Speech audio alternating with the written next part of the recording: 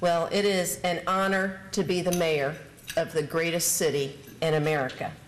Ours is a city of vision, passion, and exceptionalism in everything we do, from inventing Coca-Cola to creating Aflac and Carmike, to attracting NCR and BRAC, to building the River Center, the Fort Benning Gateway, and now the longest Class 3, Class 4 whitewater rapids in an urban setting in the world. Whitewater has the potential to change the way the world sees Columbus and to change the way Columbus sees itself. As I come to deliver this State of the City address, I draw on the experiences, accomplishments, and observations of this past year. I have had the opportunity to attend events throughout the city and ask citizens what their impression is of the course that the city is on. One person in particular responded, "Well, we're stronger than we think we are. We're smarter than we think we are. And this is not your parents' southern town." Now that's a little bit paraphrased, but that's the gist of it. And I found that observation to be genuine and particularly perceptive. And so I loosely base my comments here today on his observations related to the course of Columbus, Georgia. First, we are stronger than we think we are. In the midst of the worst economic downturn since the Great Depression, Columbus, Georgia has been a bright spot. We have fiscally sound budget of $260 million. We are in excess of our general fund reserve, greatly in excess of the 60 days required. And we have not had to resort to layoffs and furloughs as so many cities have had to do across the country. In 2011, we went a long way toward addressing some of the sacred cows in the budget because we understand that government is different now than it was in the 70s, the 80s, or even the 90s. And we have paid subsidies to quasi-governmental and other nonprofit organizations for years. The better course is to have those entities develop sustainable business plans, and if the city is going to partner with them, let us partner with available resources and let us partner with successful and sustainable organizations. We can join them in that effort, and we will be a better city for it. This year, you will see credible proposed alternatives to long-term subsidies that will redefine and restructure our city's relationship with these entities. You will see also proposed workable solutions, first in our unfunded capital replacement plan, because you can't run a city if you don't have dependable vehicles to provide city services. Second, in our integrated waste fund, because we need to start looking at providing the appropriate level of service, not the level of service we've always provided simply because we've always provided it. And thirdly, in our rocketing pension cost, because in fiscal year 2013, we will pay $30.7 million, or 12% of our city's budget in annual pension costs. That $30.7 million is 25.5% of our payroll as compared to an 8% norm in the private sector. This increasing annual pension obligation cannot be sustained if we expect to continue to provide the service that our citizens deserve and the jobs that our employees depend on. We have made great strides this past year in working with employees to strike the right balance between our obligation to them for their hard years of work and devotion to the city and between a responsible, sustainable pension plan.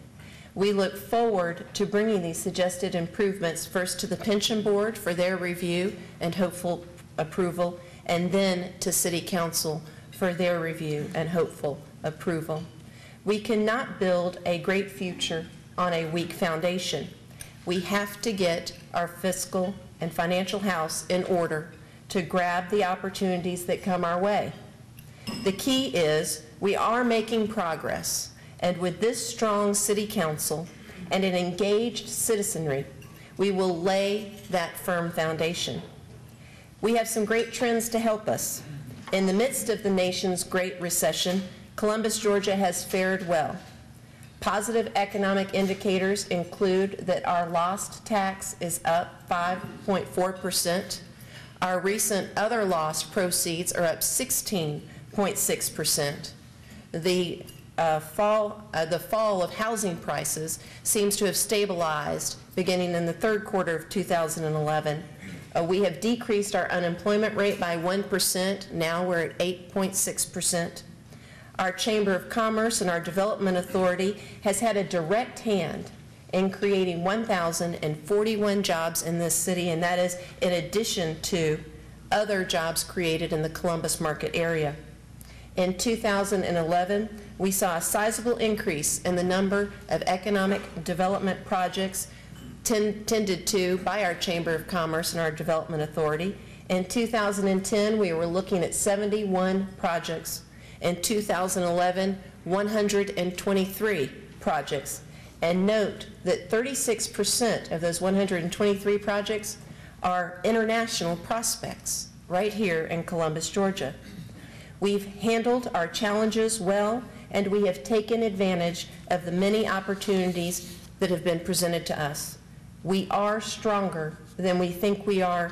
Indeed, the state of our city is strong.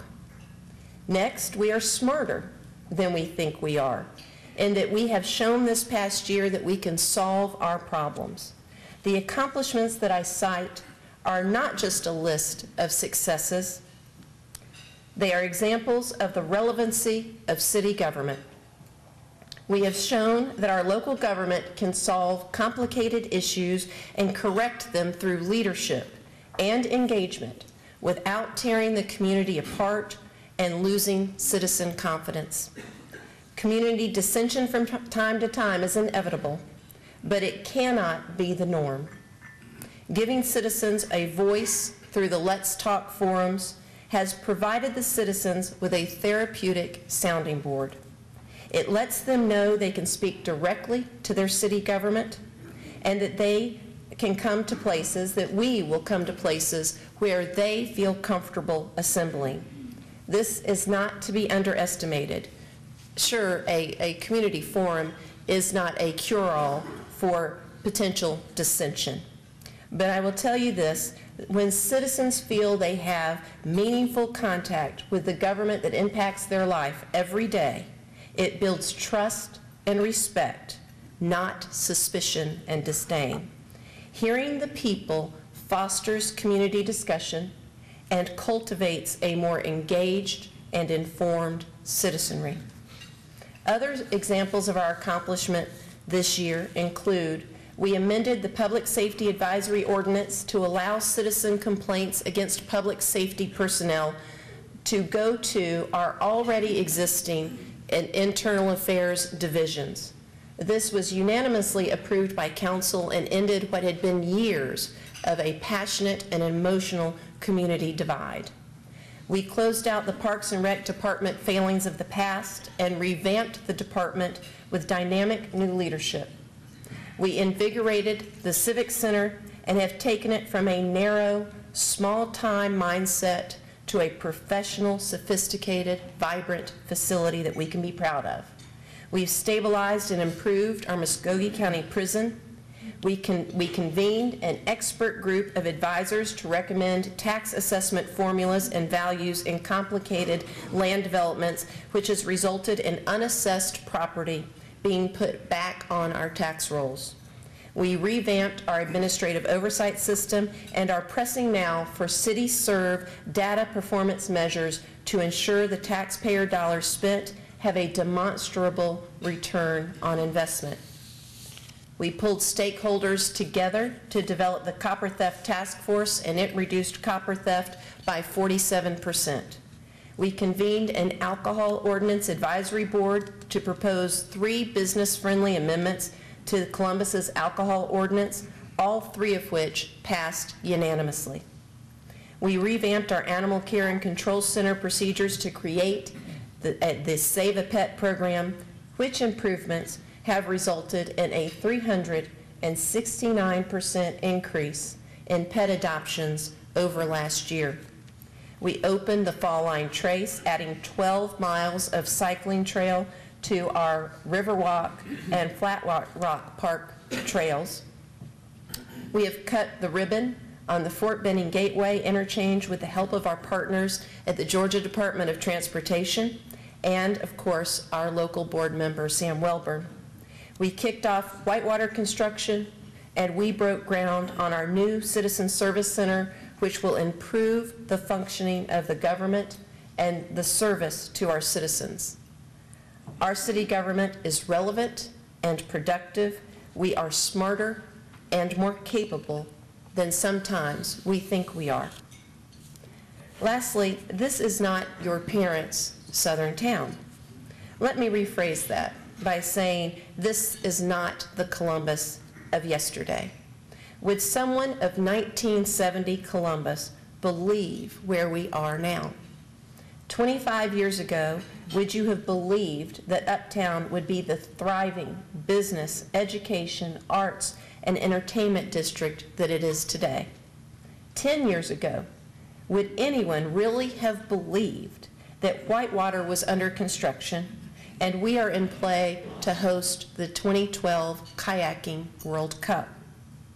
5 years ago, would you have believed that a 46-year-old woman from Atlanta would be mayor of Columbus, Georgia? And just 3 months ago, would anyone have believed that a passenger rail line from Columbus to Atlanta would be the third most feasible line in the state and be in the Department of Transportation's rail plan study?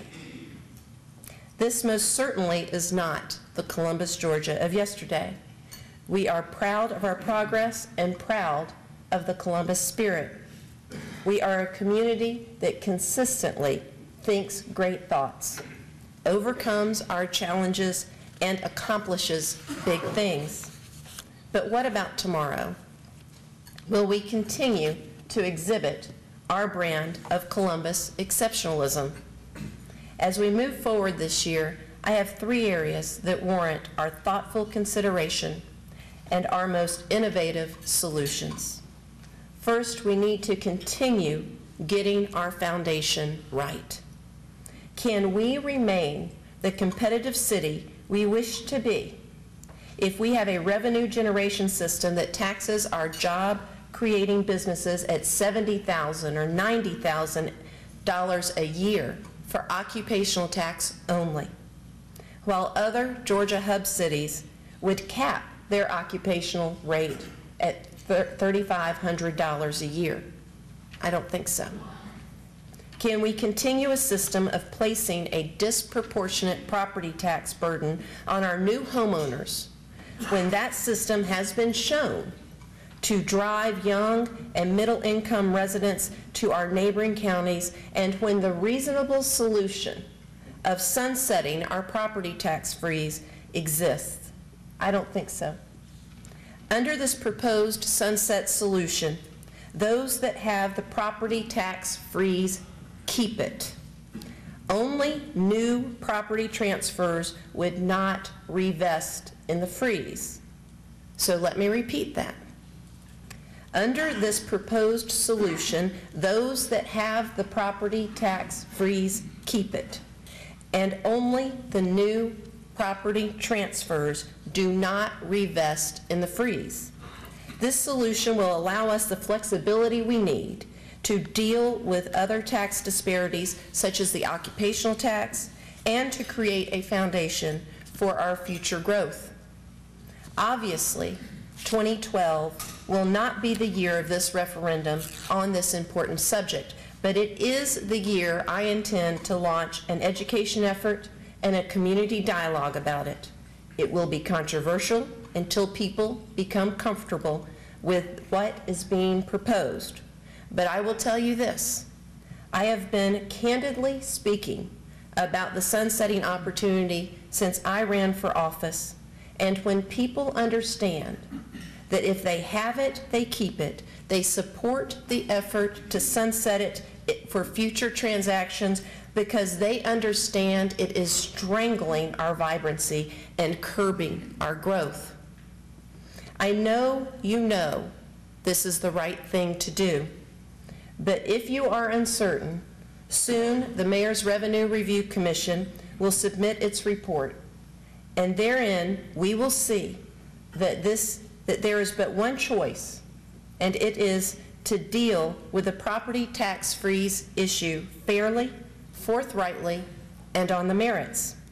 I ask you to join me in furthering this community discussion. Talk about the issue around the water cooler, before Sunday school, on the golf course, or at the beauty salon. Talk about the military family that was forced by our freeze to buy a home in one of our outlying counties. Talk about the elderly widow that can't downsize because she can't afford the taxes of a smaller home. Talk about the young professional talent that want to live in Columbus but must buy their first home somewhere else and commute in. Anything worth doing has a risk of being controversial. And yet, I'm ready for the controversy if it comes, because it's the right thing to do. Secondly, one of the most important subjects facing us today is how we grow, how we use our land resource to grow. Our land and our people are our most valuable resources. Yet our land resource is largely spent. It's been developed. They are not making any more land in Muskogee County. Too many people are choosing to live outside our county's boundaries. We've just talked about one major cause of this population shift, which is disparate property taxes. The other is the lack of developable land. Our tax dollars in decades past were used to build millions and millions of dollars of infrastructure in schools, roads, bridges, fire stations, and areas that in recent years have had decreasing population. The businesses and the retail establishment that have once clustered in our in-town communities now are moving north, following the population, following the wallets in the back pockets of that population. The resulting disinvestment in our in-town areas and the resulting exodus of legitimate business markets has resulted in illegitimate markets of crime, drugs, and prostitution flowing into distressed areas. The areas of economic and social distress strain the schools in the immediate area. It is no secret that school performance is often tied to the economic vibrancy of the community that surrounds it. It is the obligation of the municipality to create an economic environment in which each community can thrive and in which each school has a fighting chance to succeed. Regardless of where you live in Columbus, the issue affects you. The fact that 30 to 35% of our land mass is underutilized puts a drag on our city's economic potential. The fact that large areas of economic distress stymie education and job opportunities for our coast citizens affects us all.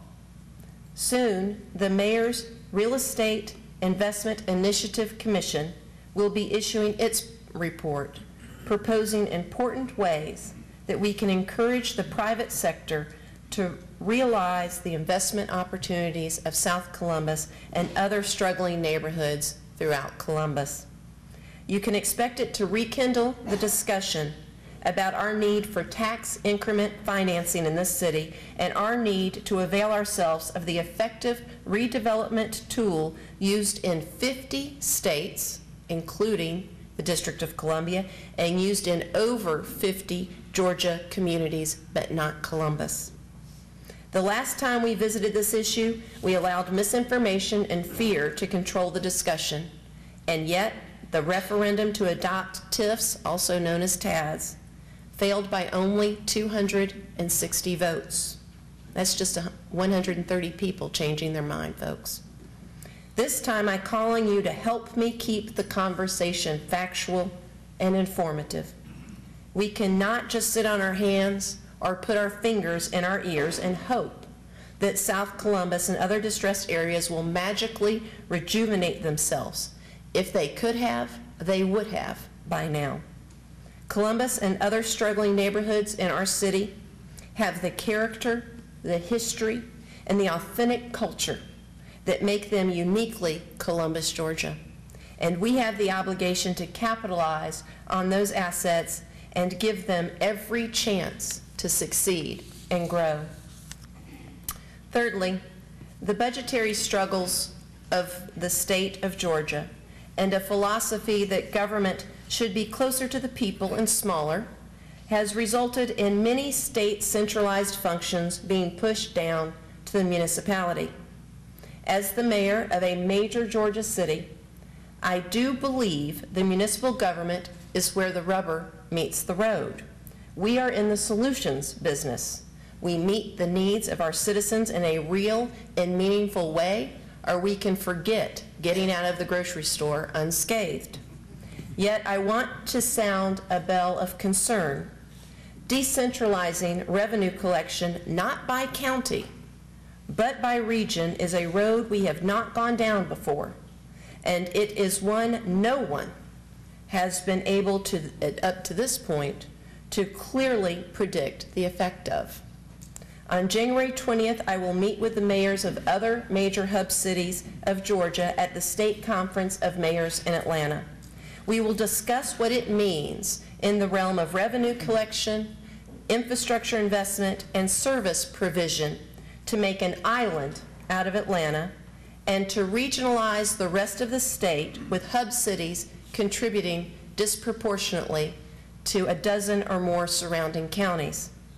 Of course, I'm talking about the TSPLOST, the Transportation Special Purpose Local Option Sales Tax, but the subject is broader than that. This is a new trend in how we gather the resources to maintain our level of service and our citizens' quality of life.